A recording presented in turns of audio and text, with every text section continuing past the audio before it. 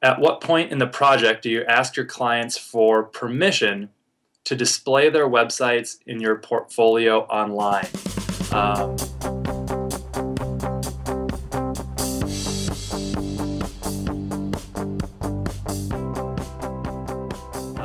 that's a very good question. We actually have that in our contract. So we broach the topic right away, and we simply say, look, we're really proud of the work that we do, and we love to show it off. So we request your permission that we could post this work on our website, or talk about it in books that we may write one day, and that way.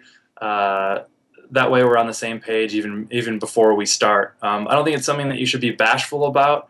And clients, it's either going to be a yes or a no. Some companies that we worked with, you're not going to be allowed strictly from company policy to post anything about the project. You might not even be able to list them as a client of yours, let alone post the work that you did for them. So I'd encourage you to have that conversation as upfront as possible. I'd wait until you had the deal, until after they said yes. But once they say yes and you're getting everything in place to start working, I'd ask them as early as possible. I don't think many people would be put aback by it.